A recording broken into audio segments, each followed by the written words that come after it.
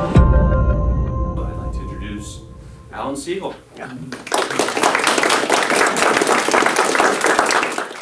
Rory, thank you very much. You know, I'm amazed at the turnout. Either we have too many people in Warren with too much time on their hands, or we have a lot of history buffs. And I prefer to think that we have a lot of history buffs in Warren Township, and that's good. You know, when historians are not researching or writing history, and this goes for history buffs as well, they like to talk about the what-ifs of history. What if Julius Caesar had not been assassinated? Think about that one. What if George Washington had tripped, fallen, and been killed just before the Battle of Trenton? How different would this country be? What if Napoleon had won at Waterloo? What if Adolf Hitler had never been born? I could go on. Indeed, there's a book called, of all things, What If? 900 pages of what ifs. It's a fascinating thing. You can go through here, all the things that happened but could have happened differently due to the people involved, events, weather, who knows what. So we're going to do a little what ifing here, right here in Warren Township. I want to do it quickly so we can get into the slide presentation. But the question I pose is, what if a baby boy had not been born in the kingdom of Württemberg on April 4th, 1848? Now you know who I'm talking about. It's Nathan Hofheimer. Would Warren be the same town it is today? I want to crank the time machine up. Does somebody have the key to it? I have it. We're going to crank the time machine up to 1825. What was the center of Warren Township in 1825? It was Union Village. Union Village was an up-and-coming place. It had a church, a post office, a general store, and just down the road a little bit, the Methodist camp meetings attracted 5,000 people in the summer. That was the place to be, Union Village. Now we're going to turn the dial to 1900. I wish we could actually do this, huh?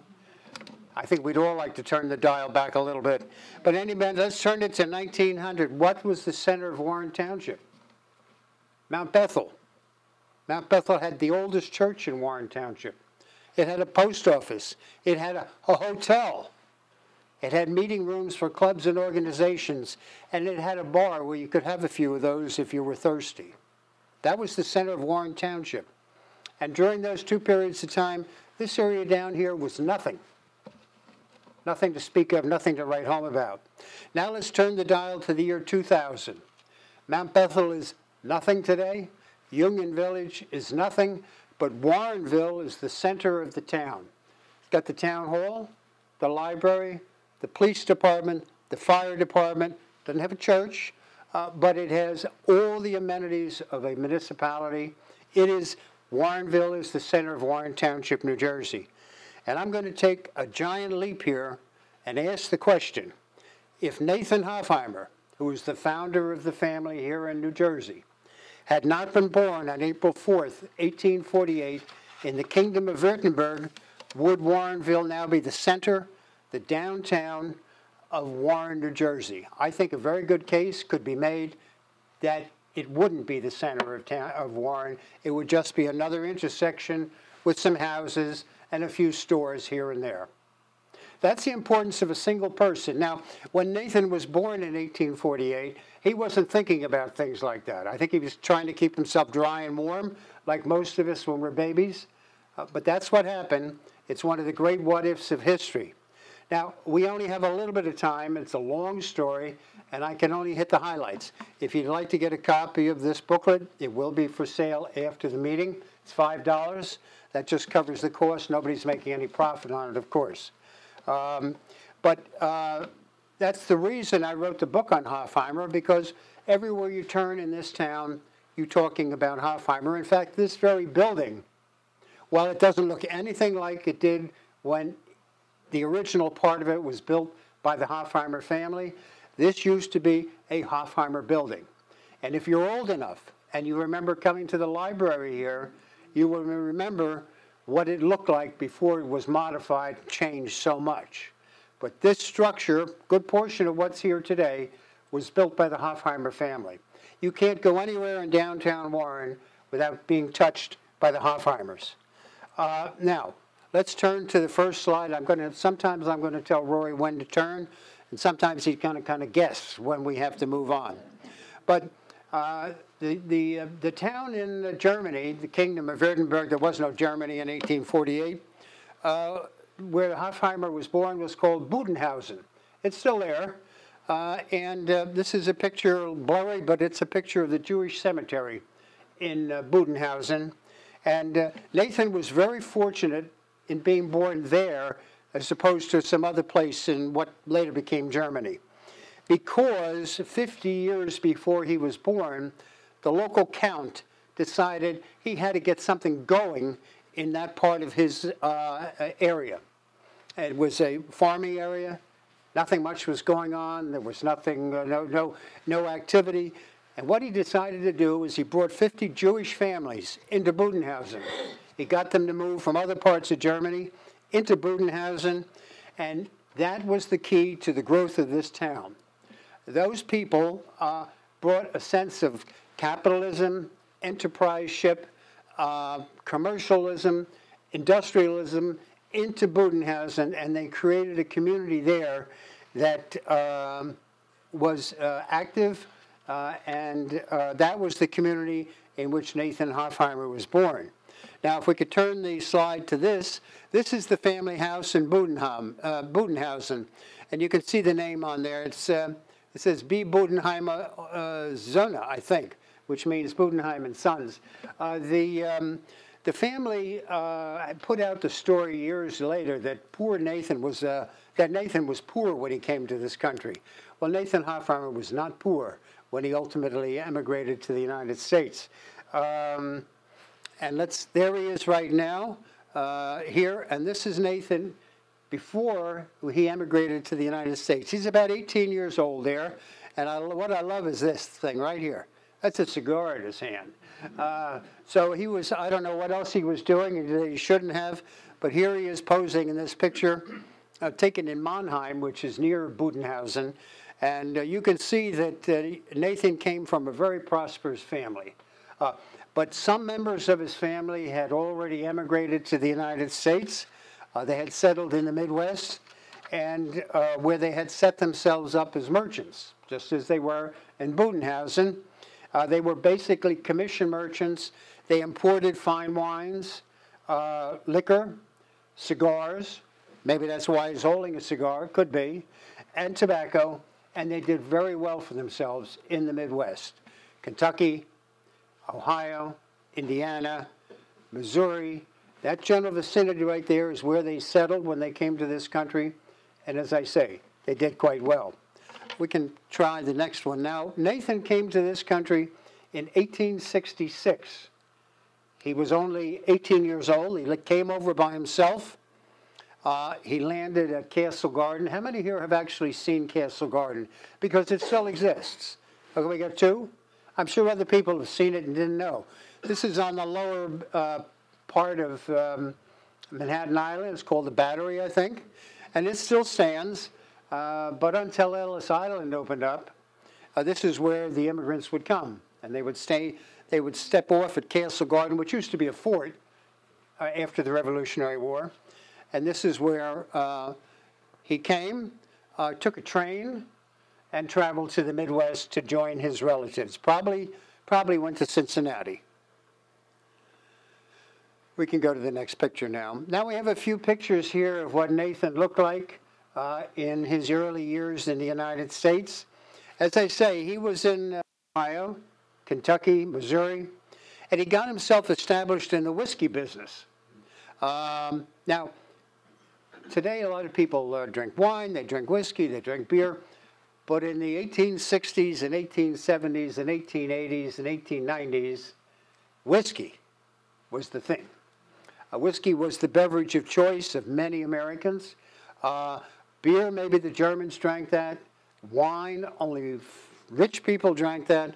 But whiskey, now that was the business to get into if you wanted to make some good money. And that's the business Nathan Hofheimer got into. We can go to the next picture. Here's a little bit later picture taken of him.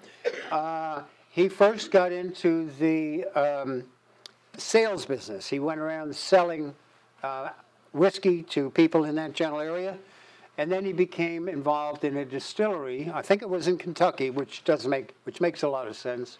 He was a distiller in Kentucky, made some money there, and as I say, he learned a great deal about business, and he made a great deal of money. We'll turn to the next slide. In fact, he made enough money that in 1899, this is the vehicle he bought. We have a couple pictures of him in a car. I think he's the one on the right. It's a little hard to tell exactly, but it's labeled as his 1899 vehicle. And I don't think you'd take that out in the winter, but he certainly had a lot of money. There's no question about it. Now, it is a little unclear when you look at the history of the Whiskey Trust whether Nathan Hofheimer was involved in it. The Whiskey Trust was similar to the Sugar Trust and the Steel Trust and all the other trusts that developed in the United States after the Civil War. Now, we all know about antitrust, but antitrust comes from the trusts. So first you get the trusts, and then you get the antitrust movement. And among the many trusts that developed in the United States was the Whiskey Trust. Now, it was similar to the Standard Oil Trust, for example, which controlled the distribution of oil, petroleum products. But the Whiskey Trust controlled the distribution of whiskey. And the idea was, if you could make it rarer, it would be more expensive. And that was the idea of a trust, of course, to control the distribution and production of the item. He made a lot of money, even after the Whiskey Trust was ruled illegal by the federal courts in the 1890s. He was still in the whiskey business. Now, but by 1890, Nathan was in New York City. We're going to just talk a little bit about Nathan Hofheimer and how he moved into another field of endeavor, and the one where he made the greatest amount of money. Now, when he was in New York City, if you pull up the New York Times or any other newspaper that period, you will find references to Nathan Hofheimer. Now, one newspaper called him a well-known New York whiskey speculator, which means that he would buy and sell whiskey by the case, and he would make money on doing that. Another newspaper called him a bright, pushing man of undoubted ability. This was Nathan when he was about 50 years old.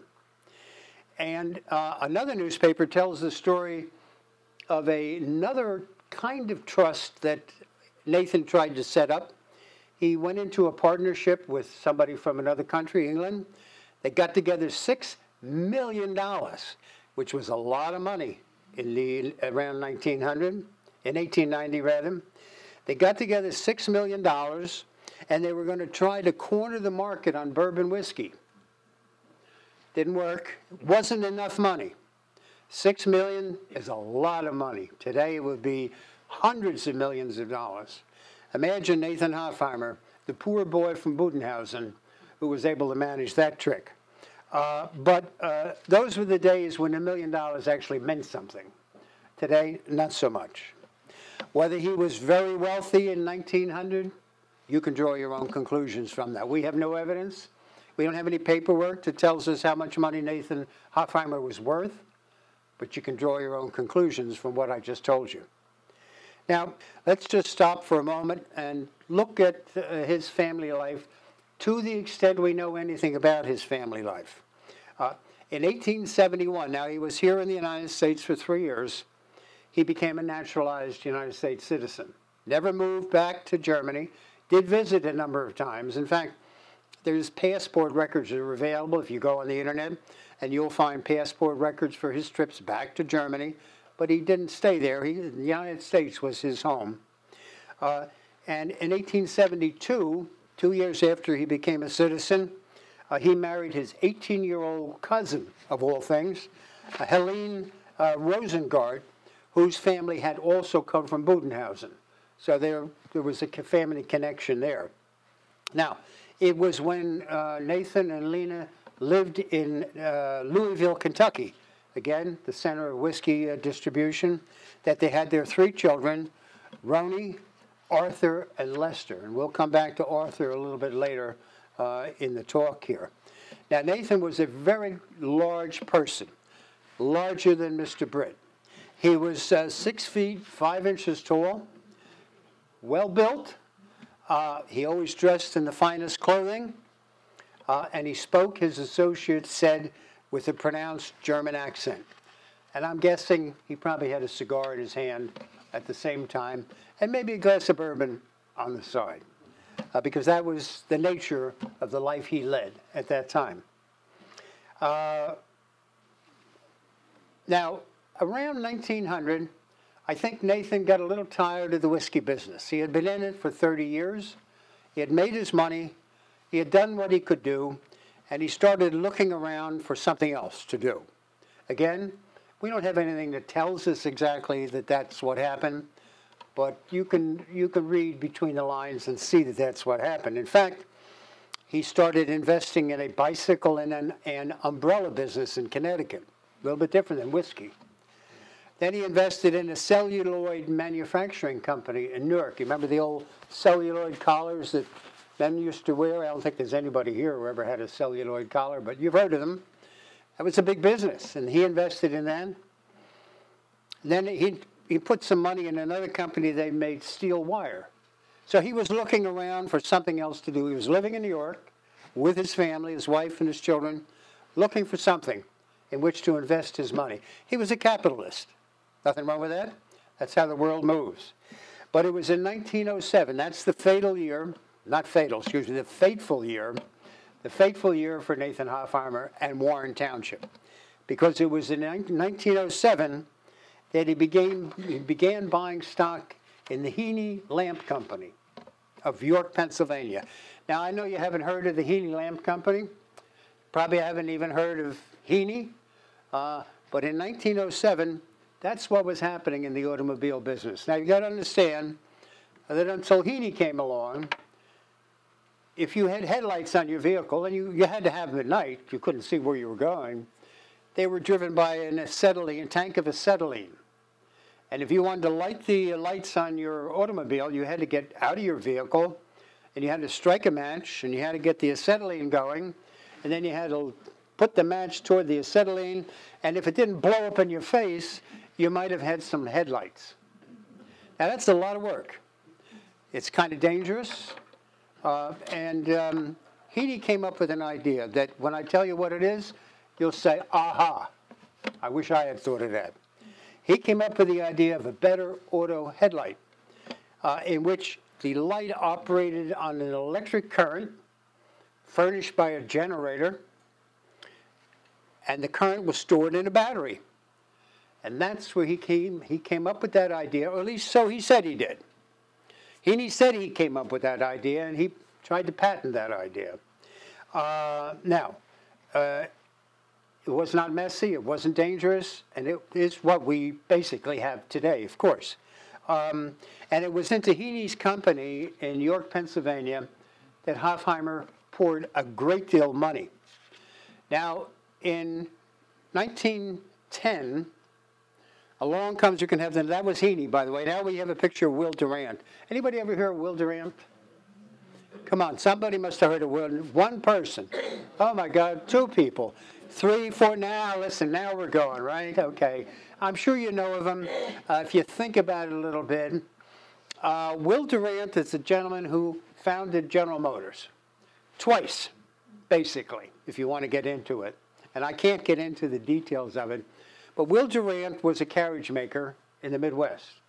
And he had the idea, why all these small automobile companies? Let's get them together. Let's bring them together under one large company, and we will make more money, of course, and we'll make a better vehicle, and we'll sell more of them.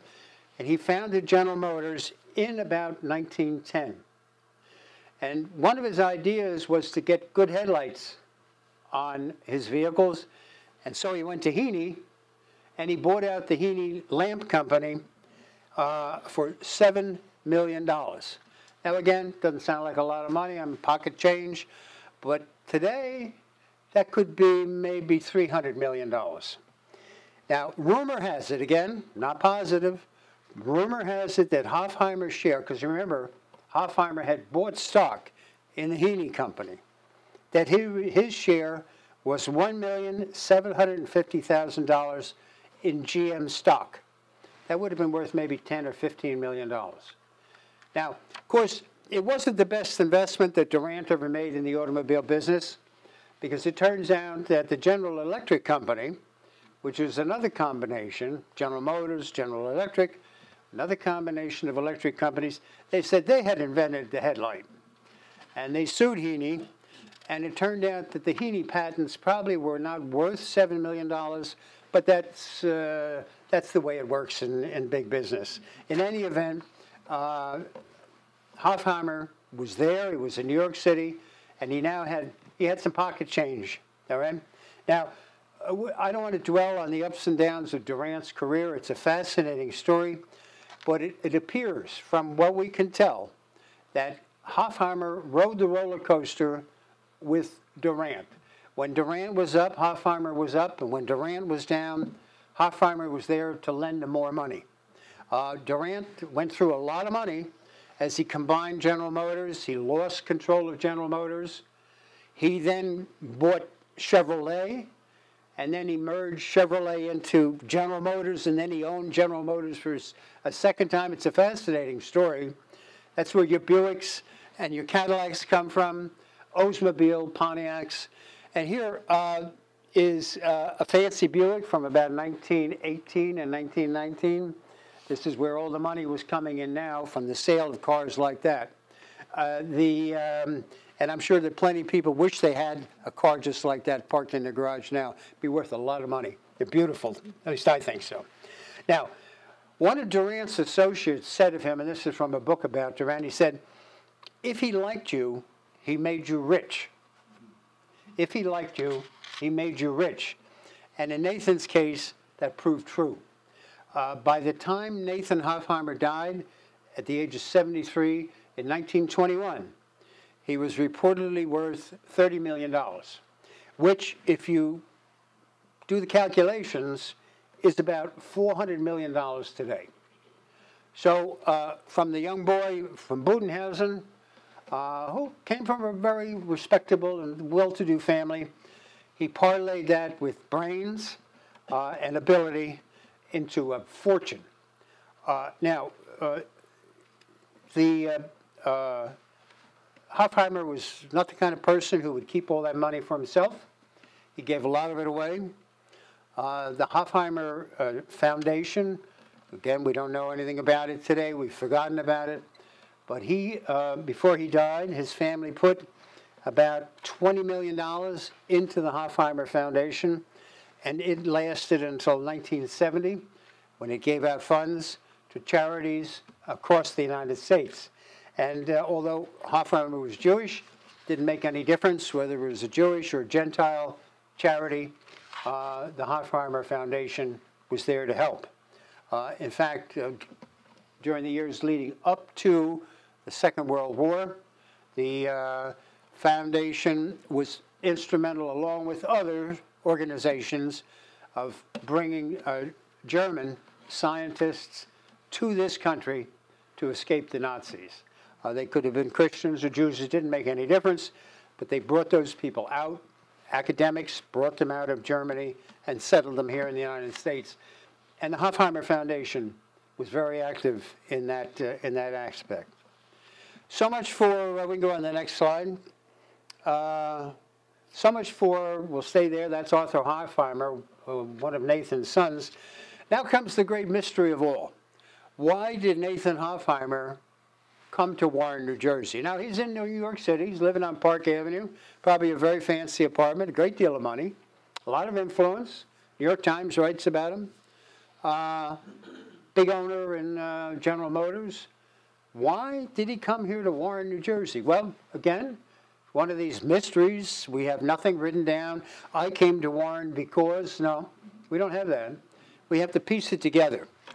And I think the reason has a number of aspects to it. First of all, he was getting older. He was in his 60s. He wanted to relax a little bit. He was very interested in thoroughbred horses. He wanted to raise the horses, race the horses. You couldn't do that at an apartment on Park Avenue in New York City. He was looking for a farm somewhere where he could go in the summertime, do his thing with his horses, enjoy himself, relax, get away from the heat of the city. Of course, we didn't have air conditioning then, but it was cool around the country. That was part of it. I think the second part was that Warren is relatively close to the train that takes you to New York City. You can get to Plainfield, where there's a large train station, relatively quickly. You can then take the train to New York City where you do business. You do your whatever business you're doing over there. So Warren had farms for sale. It was close to a train station where you could get to the train. Of course, we're not like Chatham or Maplewood or something like that where the train station is right in the center of town, but it's nearby. You can get to it. And I think that's probably that confluence of influences are probably what brought him here. And maybe he saw an ad in a newspaper somewhere, farm for sale in Warren Township. Where is Warren Township? But he came here, and I think they fell in love with the place, and they found that there was land here that they could buy. Now, the first member of the family to come here was Arthur Hofheimer. There he is. Again, I guess doing pretty well for himself. He worked for his father in the Heaney Lamp Company in New York, Pennsylvania. I'm sure he did very well. Talk about celluloid collars, right? And I'm sure he did very well for himself. It was in 1911 that Arthur, the son of Nathan, was the first to buy property here in Warren Township. And they bought 150 or 160 acres right where the Pheasant Run shopping center is now. And that was all farmland. There was a couple of houses there. They bought the houses, they bought the land. And actually it was 129 acres. Not a great deal of money. You can go to the next picture. There's Arthur and his 4 children and his wife Helen. About the same time period. Probably taken in New York City. So what he did is he rebuilt the house that was on the property. And he made it the focus of his gentleman farm. It's where he had greenhouses in the back. It's where he would putter around out in the summer here in Warren Township and have a good time for himself, then hop the train and go back to New York City. By then, I don't think he was working in Pennsylvania, but he might have been. He might have been in New York, Pennsylvania. So let's see the next picture there. There he is. Very distinguished-looking gentleman. He actually had been in the Army during the Spanish-American War, and he didn't go overseas. Most of the soldiers in the Spanish-American War never did go overseas, so that's not a mark against him. He was like most of them. He stayed here in the country. And he contracted some kind of an infection while he was in the Army, and he died from that, actually. But it was a number of years later.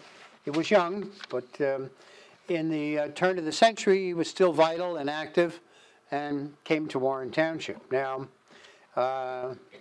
as I say, they spent thousands of dollars remodeling the house. We'll go to the next picture. And built what became known as the eaves. Now, the eaves doesn't exist anymore. But it was a 3-story. You can see the top stories behind the trees there.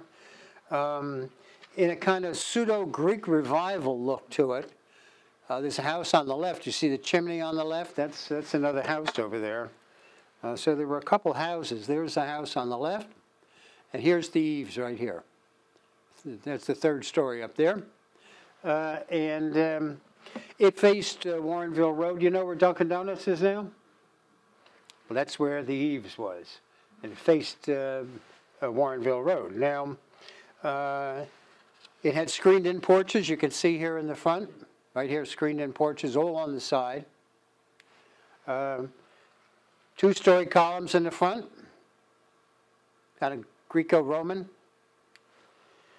And as I say, they called it the eaves. Now, unfortunately, in the year 1928, a year after Arthur died when he was 50 years old, the eaves burned to the ground.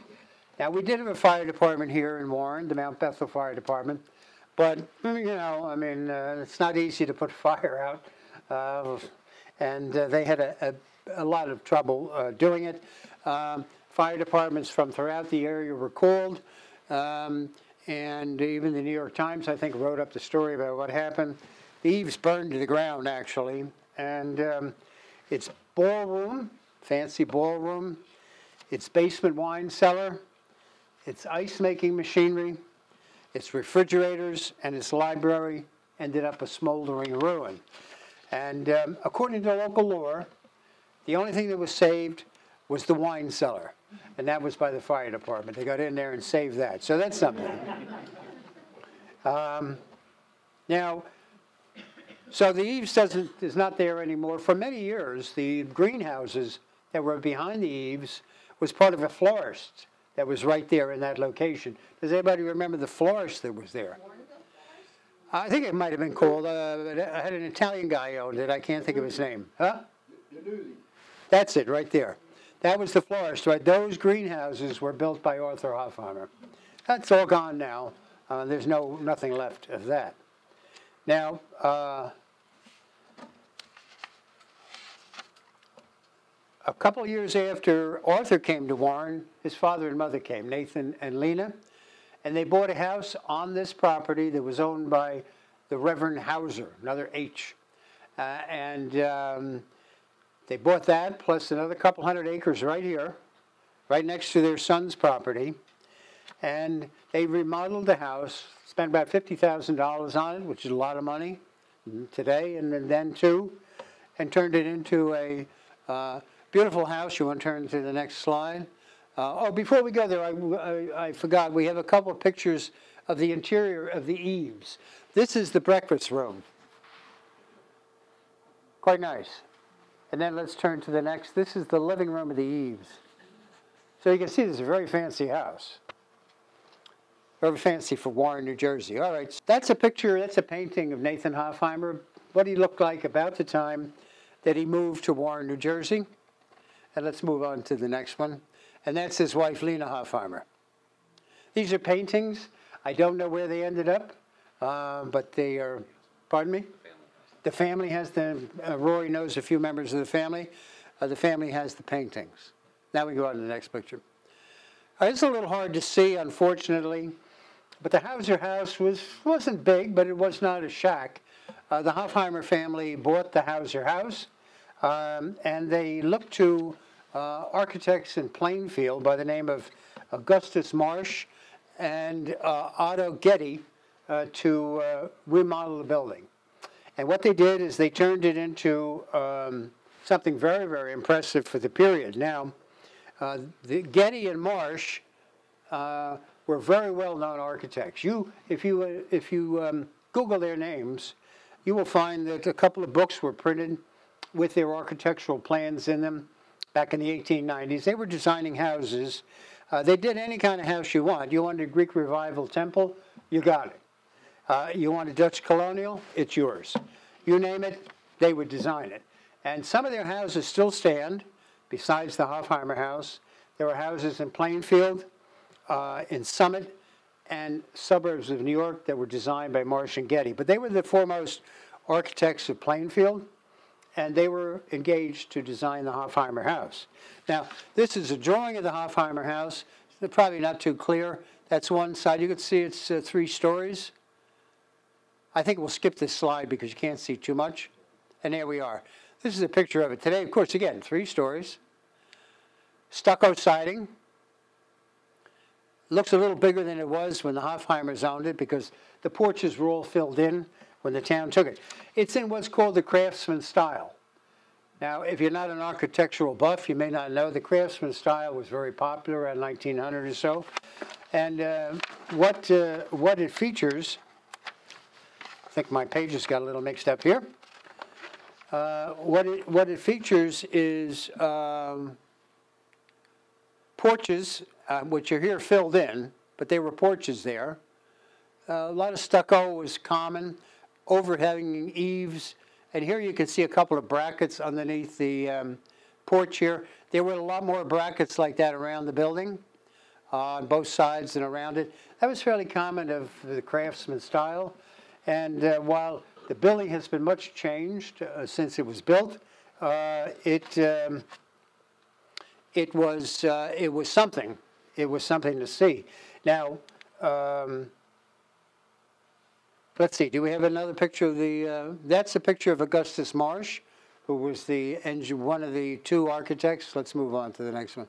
And then the lodge was also part of the construction project. This is the lodge. We are sitting in what originally was the lodge. And again, you can see the brackets under the porch overhang there. You can see the large overhangs, the chimneys, very similar to the Hofheimer house, right there, chimneys, stucco siding. And this was the place where the servants lived. Now, you had to have servants, and they had the servants living there. The gardener also lived there. They had their horses downstairs for a brief period of time. Not the thoroughbreds that Hofheimer was raising, but the horses that he would use to drive around in. And then ultimately it became the place where the cars were. Now the main house, and that's sitting right over there, of course. It was, as you might expect, a wonder, because these were wealthy people and they built wealthy. It had 21 rooms, 5 bathrooms, had a telephone switchboard that connected all the houses. It didn't connect the mausoleum, though. They had no phone in the mausoleum. I'll get there in a minute. It had a dishwasher, a central vac system, which many of us probably don't even have today. It had a panel living room, stained glass, all the modern improvements and conveniences that you would want if you were building a house, and if you were very rich. The people of Warren Township, now there were then 1,099 of them. The people of Warren Township truly had never seen anything like this before. They were scratching out a living, and here were some very, very wealthy people, and they were mightily impressed. Indoor plumbing, my God, what was the world coming to? I'm sure this is what they thought. Now, the grounds surrounding the Hofheimer house were, needless to say, designed by the foremost landscaping firm of the time, the Olmsted Brothers. Now, if you're not aware of it, the father, Frederick Olmsted, designed, along with a couple other people, designed New York Central Park. Became very famous, became very popular. If you go to I think it's South Mountain Reservation in Essex County, he designed that. He did all over the country, designed the parks that today people enjoy. When he died, his 2 sons took over the business, the Olmsted Brothers, and they were engaged by the Hofheimers to design the grounds around here. We have a drawing. I don't think I have a picture of it. No, leave that one on the screen now. They designed the grounds, and I got to say they had according to, and this is a clipping from the Courier News from 1956. They said the towering shade trees, clean clipped hedgerows, several small lakes, and acres of rolling lawn enhanced the beauty of the estate. That's what it looked like up until the town took it over in 1956. There was a 7-hole golf course right on the corner where the King's Supermarket was for many, many years. That was a 7-hole golf course for the Hofheimer family, not for the rest of us, though. And today, the only thing left of the landscaping that I think we've ever been able to find, I think the large Scotch, maybe the white pines that are in front of the new library and that part, they could be from the Olmsted Brothers design. And there is a ginkgo tree in front of the Hofheimer house that I think it's possible that was part of the Olmsted Brothers design. So that's gone, and of course it's 100 years, so you could anticipate things would change. Now at the rear of the family compound, now you got the house and the lodge. We're in the lodge, that's the house over there. At the rear of the family compound, actually in Greenbrook, is the Hofheimer Mausoleum. Now I'm sure you've all heard of the Hofheimer Mausoleum. How many people have been there? A lot of people have been to the Hofheimer Mausoleum. I wouldn't suggest going there now. We'll get to that. It was a pseudo-Roman temple made out of dark granite. It was designed to hold 16 crypts, places where you could bury people, 16. He was very optimistic. It was built of 200 tons of granite that was shipped to Plainfield by rail, and then it was carted up to Warren by horse-drawn vehicles. Now, ultimately, buried in the mausoleum was Nathan. He was buried there. His wife, who died about a year after he did, was also buried there. And Arthur, when he died in 1928, 25, he was buried there too. So there were three members of the Hofheimer family buried in the mausoleum, and they laid there at rest until the 1950s, when the bodies were moved to the Hillside Cemetery in Scotch Plains. Now, the mausoleum doesn't look too bad. You can see down here some garbage, a pile of junk over here. The mausoleum, I'm sorry to relate, has had a very checkered career, if mausoleums have careers. But it has a checkered career. In the 1960s, 1970s, and 1980s, it became totally run down and dilapidated, and it became a hangout for teenagers.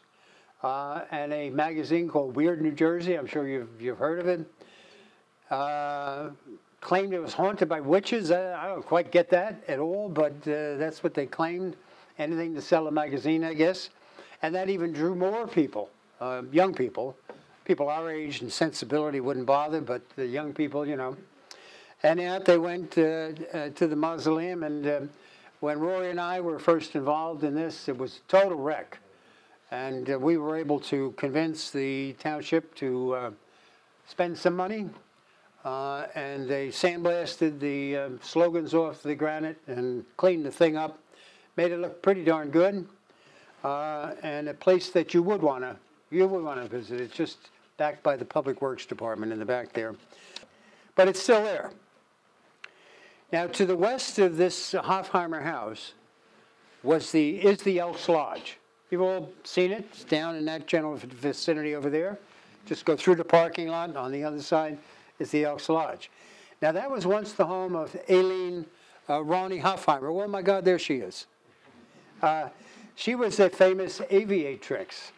She was one of Arthur's children. And before the property was sold to the Elks, it had a 60-foot in-ground swimming pool, a bathhouse, a picnic grove, several ponds, footbridges, and a walking trail.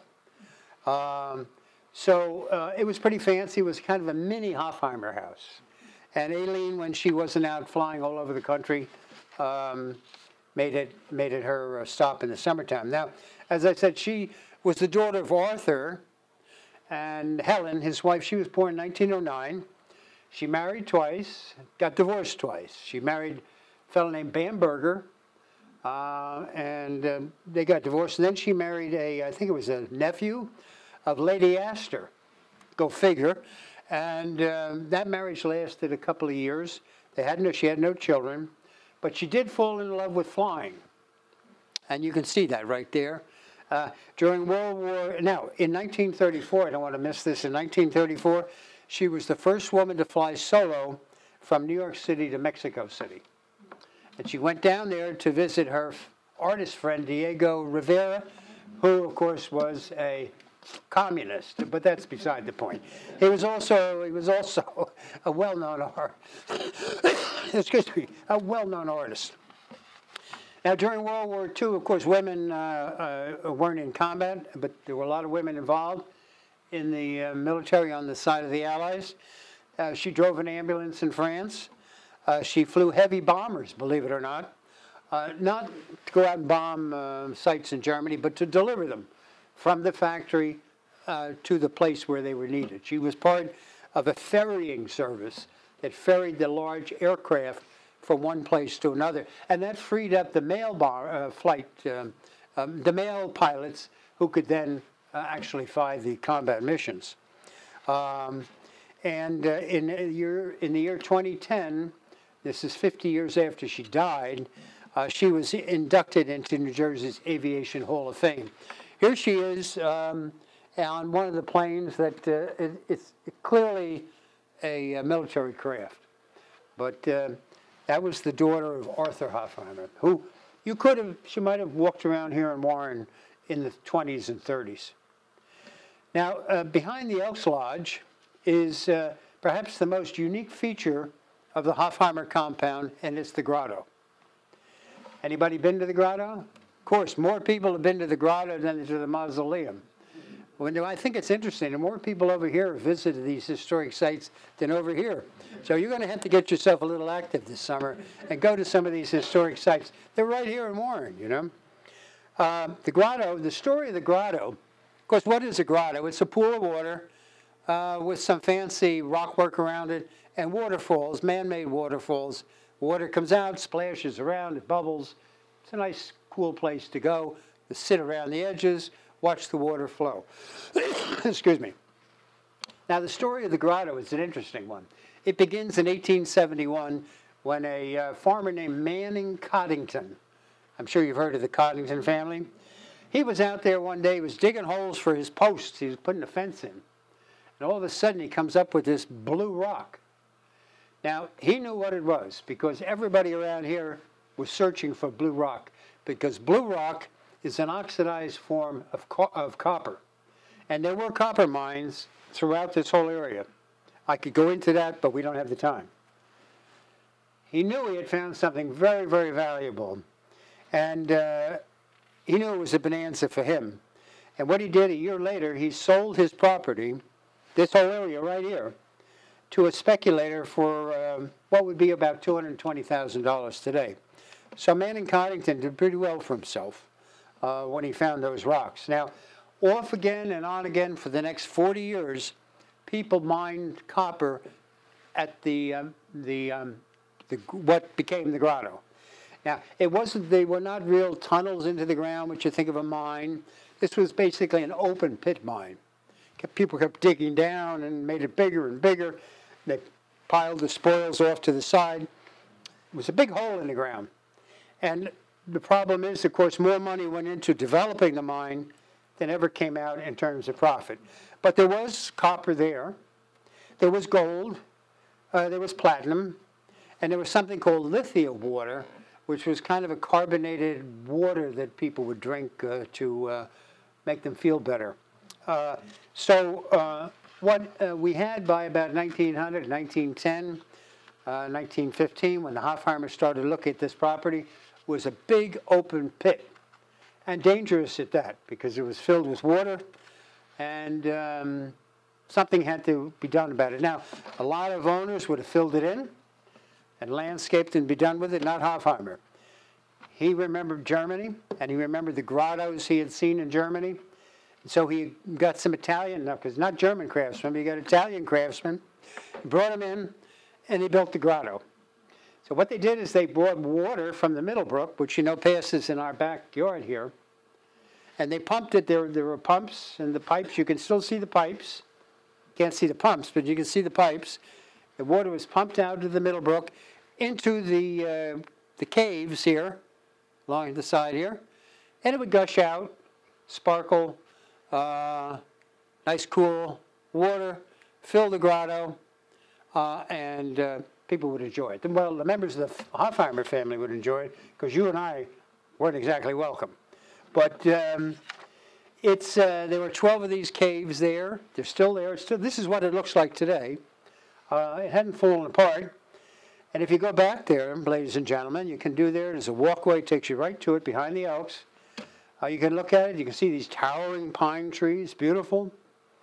And you can imagine what it would look like if it ever got restored. Now, the elks have tried over the years. They haven't been totally successful, but at least the building, the construction is still there. So let's move on to the next slide. We'll stay with this one. Now, in the 20s and 30s, the Hofheimer estate was known as Longacre Farm. This is where Arthur Hofheimer's children, Joyce Sicardi and Marjorie Frank, enjoyed raising and training thoroughbred horses, just as their grandfather had done. Now, the grandfather was into horses. They were into horses, something that the rich kids do. Mrs. Frank owned Little Canada, who won an Olympic medal in the 1920s.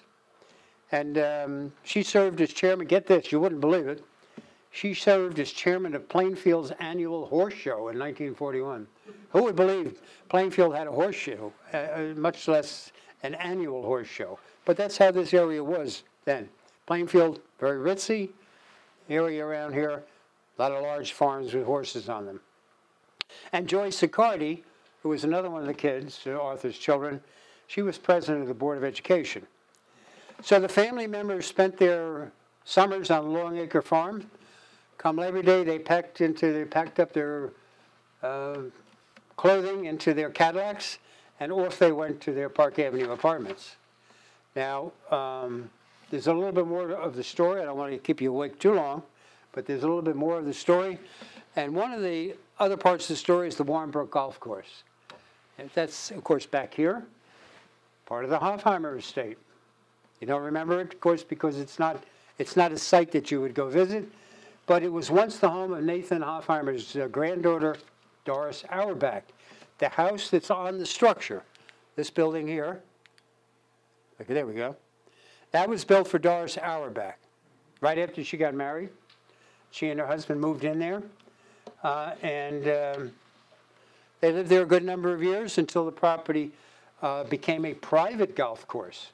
Because it had been a golf course even when the Hofheimers owned it. There's a pool there, you know, and the pool was built by the Hofheimers.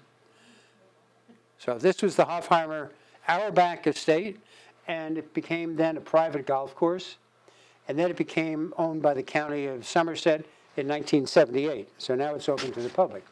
And you can go in there and you can see a pretty fancy building.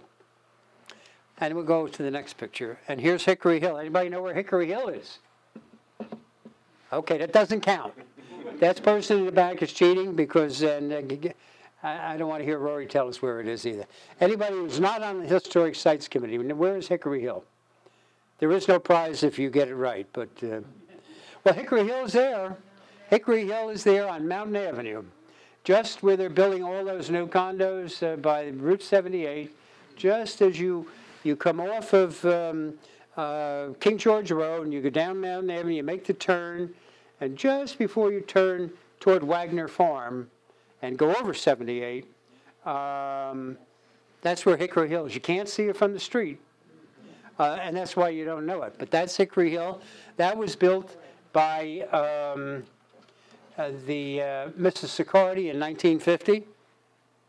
Beautiful. It looks like a French chateau. You got another picture of it? There you are. That's there. People still living in it. Anybody heard of Phil Levin? Okay, now we got some action going. Phil Levin and his family bought Hickory Hill in the 60s. He was a developer of supermarkets. Levin Management, I think that's the name of the company, is still on Route 22. Next time you pass, I think that's Greenbrook, if I'm not mistaken, down there. It says Levin Management on the building. That's the Levin family. And they lived in Hickory Hill for a number of years as well. Next time you're on Mountain Avenue, you kind of look around, you might, just in the wintertime, you might possibly see one of the Norman Towers. Now, we're coming to the end of the story. We're up to about the 1950s. Up till about the 1950s, Warren didn't have a town hall. You're gonna, how could you have a town without a town hall? Well, Warren didn't have one. When you had 1,000 people living in the town, you didn't need a town hall. You could keep the tax records in somebody's closet. You could keep the archives down in the basement of somebody else, and that's where these things were. And you could have your meetings at the King George Inn, and afterwards, which they can't do now. They have to go somewhere to do that now. No, they don't do that. So, but that's how it was in Warren Township in the 1950s.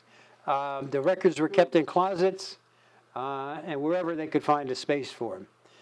But the town fathers, and they were fathers, not mothers at that time, the town fathers, sorry, Susie, they got it. They thought, you know, we really have to have a town hall. And when the Hofheimer property came on the market in 1956, the town bought what was left, 46 acres, pretty big chunk of property, for $75,000.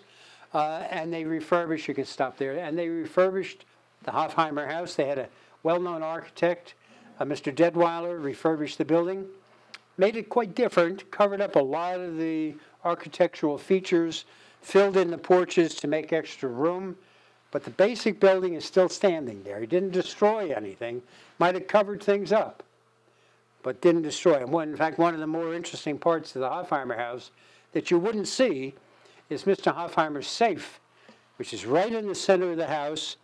Big safe, that's where he kept his millions, I guess. I don't really know. But the safe is still there.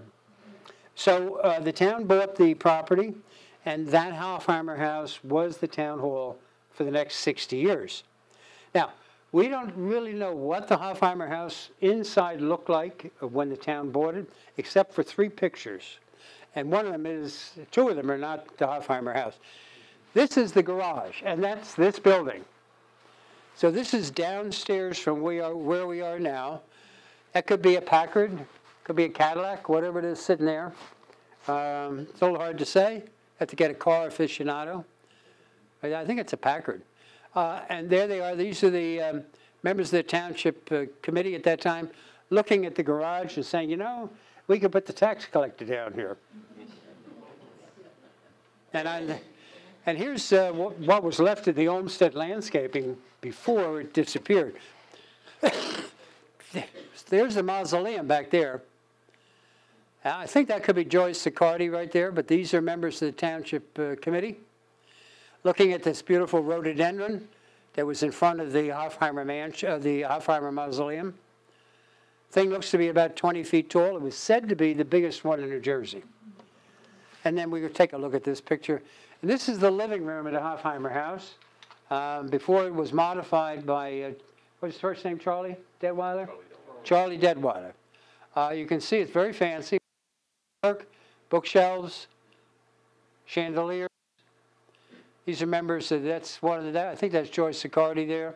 And again, members of the town committee looking at the living room, but then became the meeting room and then became the engineering department, and now it's basically sitting there empty. But that's what it looked like then. Now, I come back to the what ifs of history.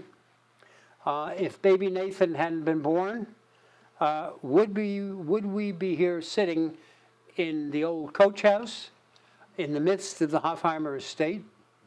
Would Warrenville be the town center? Or would it be Mount Bethel, or maybe Mount Horeb? Who knows? As we sit here, we want to remember the grotto, the mausoleum, the golf course, the Hofheimer house, the carriage house, all the land that surrounds us, all part of the Hofheimer story. So I thank you for coming. I hope you enjoyed yourself and learned a little bit about Warren history.